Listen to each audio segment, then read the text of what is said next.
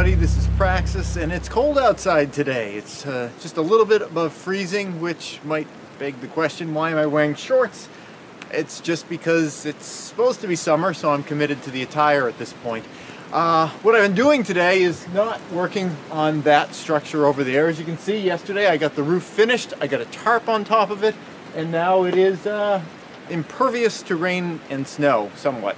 The corner, sorry, not the corners, the ends, the triangular ends still need to be filled in with some boards. I was kind of hoping to do that today, but I just don't like working outside with my fingers when it's cold because it's just really uncomfortable. It's kind of uncomfortable anyway, wearing the shorts, but I'm doing other things. When I first got here today, I did some indoor work, some of that putty work on the floors, which I've been saving for days that were uncomfortable, and I finished that up. So then I figured, well, what else can I do? Again, I didn't want to work on that because I don't want to be taking the tarp off to work on it because there's snow coming down and we could get rain a little bit later, and it's really, really windy, so I can't work on the foam on the walls because the foam is like a giant kite, so that wouldn't have worked so great. So I figured I'd do this. I'm working on the root cellar door. It had a lot of pretty big gaps between the boards.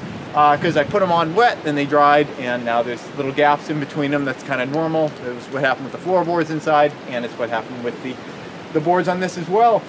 So I'm insulating the door. I was going to insulate the door anyway, but this will also act as a a barrier so the air is not just blowing right through the cracks. Oh, and the sun's coming back out. It's been very variable today, although cold the entire time, but like snow and sun and everything. So I'm using this material. This is some packing material that came with some solar panels that I installed back at the last homestead. I gave it life as a pad underneath a kind of toy play map. It was like roads on like carpet that River played with a bunch. By the way, this is a bounce card.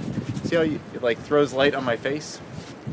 That's what we do in the movie industry. You get like a big white card and it just throws light into the shadow side.